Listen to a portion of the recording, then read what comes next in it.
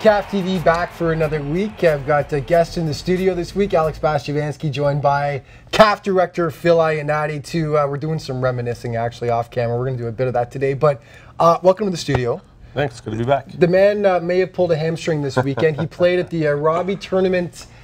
It was the charity event hosted by Dwayne De Rosario and friends. Still in game shape, are you? No, not really. Not really? I'm happy. You're a little painful today? Yeah, but it was a great event. Dwayne, some big names. Yeah, you got Paul Stelteri, you got Dwayne De Rosario, you got Craig Forrest, all Premiership players, you know, that played high level. Jim Brennan, Rick Titus was there. It was just great atmosphere. Good to be around those guys. Haven't seen some of them in a long time, so bringing those guys together was just an exciting time, and hope to spend more time to them. And it was a great time.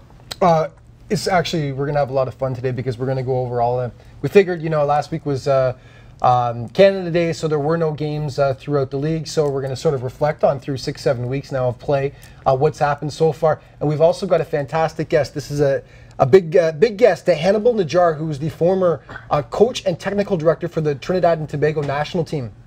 Going to join us here in the studio. We're going to talk, well, about how him and Phil know each other going way back, and also just maybe a little bit of analysis about, in light of Euro and some of the smaller countries, Iceland being first and foremost, but we talked Wales, we've talked Ireland, Northern Ireland, countries that are able to advance and stuff, and how, what we can do as, Canada as a soccer country to advance to that next level. Anyway, lots of stuff to talk about.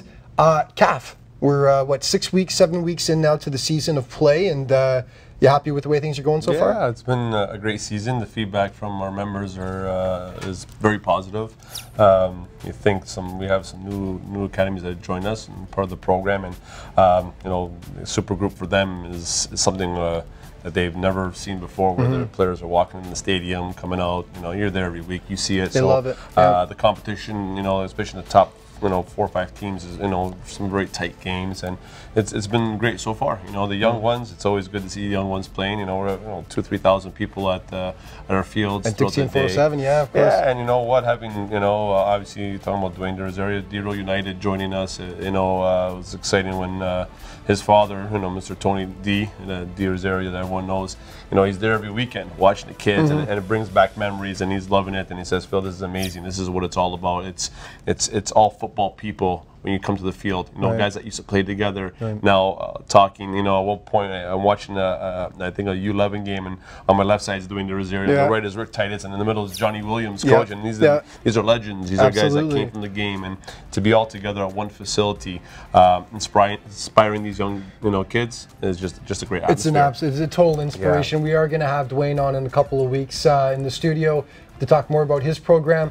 You launched the 3v3 girls, which you're really excited about. Talk about that. Yeah, there's a big demand for girls, right? So, we launched it, a few weeks back, where we want to get the girls going. And I think talking to the members, the best way to do it was to, start small, 3v3, and get a lot of touches on the ball, get some development. So we're starting with the youth. We have one division of U15 girls, but the young ones, we're starting this program to have progression over the next 2-3 years. So very excited at that. The parents love it. The young girls love it. So it's a success already, and we're looking forward because we actually have the Leica 3v3 Cup coming up in August. Last year's was so much fun. You have 60, and a trip to the teams. Disney tournament at the end of that. Yep. Connected to the Disney tournament, so we have one the long weekend of August, another one the long weekend of September on the Monday. If you want to check that out, it's on, I think, leicacup.ca, and you get all the information there. So it's exciting because the girls are getting involved, the boys are getting involved, and last year we had a girls team that went down to Disney and lost in the finals, which was exciting for them, and we're really excited about the partnerships that we're doing with Disney and Next Gen. Let's talk about Next Gen. We've got about a minute and a half in this segment. Next Gen is something that CAF has been really excited about. We had Brett Mosen in the studio last week to talk about it. The Next Gen camp just happened this past week in Oakville. Talk about the association with Next Gen. Yeah, you know what? It's ongoing. So the first 2 camps that we had were ID camps of bringing players in to be identified, which we actually had players already go to Belgium that being identified are going to Argentina. It's exciting for our young kids that have that opportunity. They're being seen by now international coaches. This week's camp, exciting. I was there early Monday morning, seeing it. It's getting set up. People are embracing it. Over 40+ kids there, and it's first time around. It's great. You have Jeff Bookman, who's a former Chelsea director, coaching development, and he's there. He's excited. He's pumped at what's happening in Canada and just bringing North America together. Coaches from all over the world representing different styles as well, which is very cool, isn't it? We're almost out of time, but yeah, the Next Gen camp that you ran in April and May was a huge success. Over 200 kids that were there. So anyway, lots more exciting stuff to talk about. We're going to talk about more CAF happenings so far this year and get to our guests after that. More CAF TV coming up in just a second.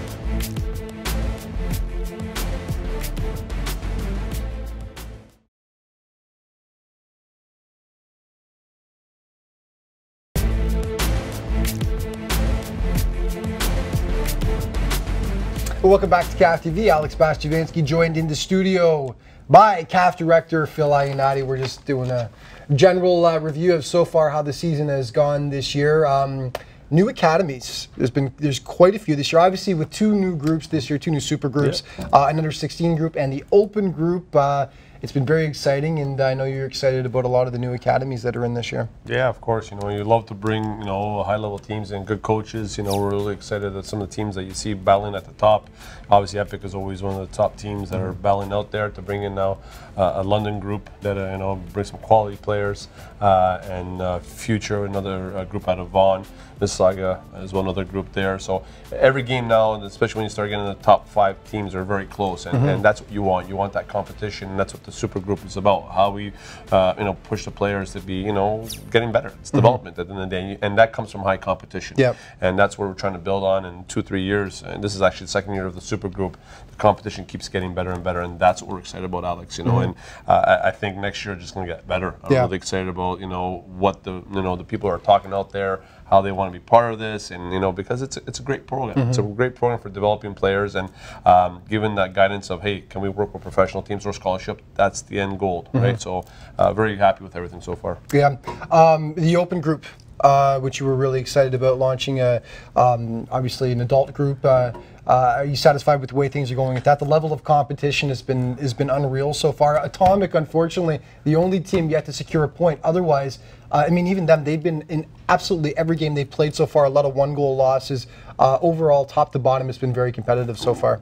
Exactly what we talked about at the beginning, pyramid of play. Now we have the base with the young kids that are playing at the one facility. Where you go to the super group, when you go there, is to the open age, which is fantastic. Having Toronto, Croatia there, what a success story. Obviously talking about what's coming on to them this coming year. But the games are tight. Yeah, Supernova keeping it close against Toronto, Croatia. You got Brampton Epic City coming into their own with a bunch of young kids, coached by Ricky Titus as well. And when you have Rick Titus on your side, that's it's going to be a tough game. That man's always disciplined, fit, committed. Those are the kind of people that we want part of our organization that will eventually make our program stronger. Again, it's the full pyramid, and now Epic has that whole pyramid of play. All the way up to the top. Now, the under 14 group has been fascinating to watch. Of course, you expected Epic to be up there at the top as they are, but they've actually, they're on top because they played one more game than, I'll tell you, the ADP under 14s might be even more impressive so far. That team, Sean Amrani's team, has been absolutely incredible so far. Yet to lose a game, yet to concede a single goal so far. You know what? Class act. That's all I can say. Sean is fantastic. He leads his group, fantastically throughout, everything that he does, from preparation to organization to even on the field. Watching him, sit back, and I'm watching him as a coach. Former high-level player himself, he knows what he's doing. He comes from the game, but it's all the small details, Alex. It's encouragement of the players, and that's the success they're having. I watched them even participate in the Ontario Cup. Here's a team now that's gone through, beat some really tough competition. Absolutely, just lost in the finals of the of the Robbie tournament. So they're a team that that's given competition to a lot of our members, and now they're one of the teams to watch. Actually, I think they'll be right there battling it out, and great success story for us this past year. Yeah, it's been a lot of fun as his son, the tiny assassin, as I like to call him. Cheyenne Amrani has been just a lot of fun to watch this year. Going back for a second to the open group, talking about Toronto, Croatia, very special coming up, and I've got the date written down here. It is August. I'll have to find it in just a second here. The 40th anniversary of them winning the soccer ball. It's the TFC Heritage Series. I believe it's August 28th at BMO Field, and I'm going to correct myself on the with the name key on the bottom if I'm wrong, but so take a look for that. But the Heritage Series that TFC is doing this year, honoring Metros Croatia 1976 Soccer Bowl victory. It's going to be at BMO Field. It's going to be incredible. Listen, at the end of the day, hats off go to Toronto FC for respecting the history of the game in Canada. You know, this is culture. This is Toronto Metros Croatia who did something that that not many people are able to do. You know, put an organization together, going out and bringing players in like Eusebio. And then you got quality players that are from here. You know, Babarushi, Marc Antonio. So just a great success story for them, and look forward to that event, and TFC recognizing Metros Croatia for a championship that they brought to Canada. Really excited about that, and all its members should be proud. I think it'll be a great day for all our CAF members as well, who will be coming out and supporting the event. It's another CAF day there, basically, and of course we've had 2 so far this year. And I know we go back to it, but it really is such a thrill for these kids when you see them there helping out, being the flag bearers, the ball boys, all that stuff. They just have a blast, don't they? Yeah, it's a great time for them, and look forward to just continue that partnership with Toronto FC as well. Yeah. So what else do you want to touch on before we get to the guest in the next segment then regarding CAF and I mean, I know there's the 4v4 the Leica group. When is that actually happening? The Leica 3v3 is happening 3v3, on the long weekend of August, Monday. I think then the same thing goes in September long weekend. So those are 2 events that we're pretty excited about. We were successful last year. We got to go to commercial. We're going to talk about it a lot more in the coming days. More CAF TV coming up in just a moment.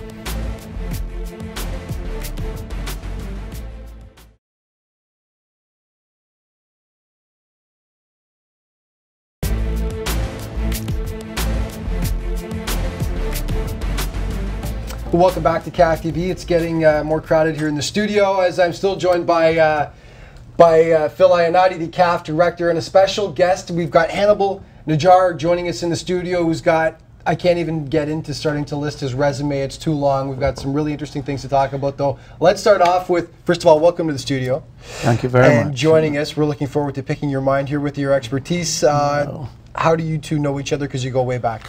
Well, I just got back from Europe. I was there for, I guess, a year playing in Italy, and when I got back, a friend of mine asked me to come, I guess, for trials with the You're how old at this time? I was 16. 16, turning 17, and went out to Lamport Stadium, where always they host. On the old turf. Yeah, it's the old turf. So, and the first time I met Hannibal was there, and he was the coach for the Canada Games U20 team, and the first time I met him, there was a sense of energy, and he told me exactly what I needed to do to make the squad. And from that moment on, we just inseparable. He ended up going after his coaching here in Ontario, became the technical director and head coach of Belhaven now University at that point. Before we get into that, I want to know, what did you think of a young Phil Ionati? What was he like at 16 years old? He had the message. He had what I needed, and that's what I said to him at the time. Called him in and clearly indicated to him that he had what I thought would be necessary. 16 for U20 team. Right. It means he's got it. You like that. But he had to do a couple of things, and I addressed it to him, and he adjusted, and he made the team. Yes. Yeah. And so you're now based out of the States. You're living in St. Louis.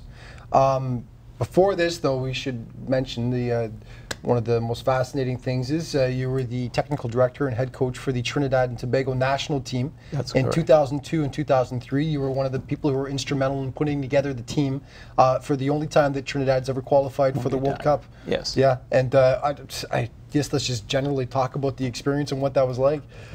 Well, that really is a memory of mine that is very enjoyable, but at the same time very sad, because I had ambitions for it by being there myself longer than it was. The reasons for it coming to an end, we leave that for another time. Right. But the beauty about it all is that encouraged me to go back and undertake it with my family living in the States, and me, moving back and forth, but really spending a lot of time down there, was because I thought everything is possible within Trinidad, because I know the ability. I was born and raised there. I played there.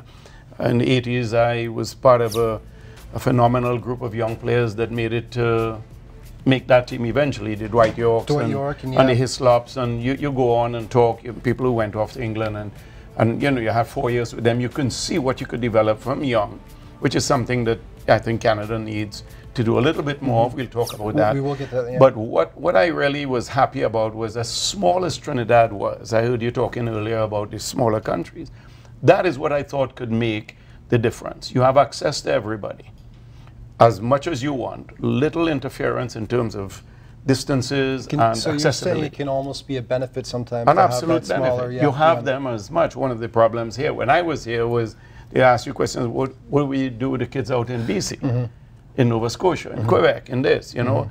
There's a real problem. Right. So now you have to have a team with you on board doing some of the things. Right. To make that, so small is big. Right. Little is much, in a lot of ways. And that's one of the most interesting things that I was sure about that I would achieve. It came to life. And we're going to talk about all kinds of stuff when it comes to the smaller countries and what they can do, and very interesting run obviously by Iceland, who was I think everyone's second team.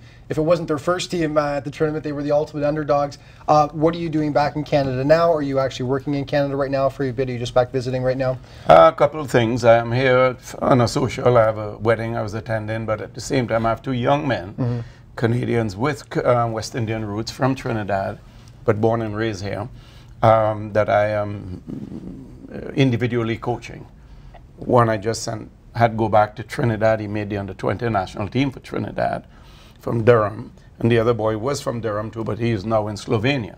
So it's a personal self-development aspect that my coaching has taken to right now, where I do individual online coaching, where we meet from time to time face-to-face, but we also go through the rigors of me giving them assignments and the developing a sense of commitment to do what we give them. So you have to have a buy-in in the beginning. Right. We've only got about 40 seconds left, but you're trying to get him on board with CAF to play a bigger role. Well, that's you know the thing that he doesn't know yet. It's always been part of the, the master plan. You know, when you have mentors in your life, and that's what Hannibal is to me. That's what we want to build in CAF. We talked about many times about having mentorship for these young players. You know, who better than Hannibal to come on board? You know, you ask Rick Titus about Hannibal, he'll tell you exactly what he feels. You coached Ricky Titus as well. Rick Titus, Dwayne De Rosario. This man coached all the top players. So Dwight York. Hold it. Yeah. We got the break. We're definitely going to get back to the list of players at one time. More CAF TV coming up in just a moment.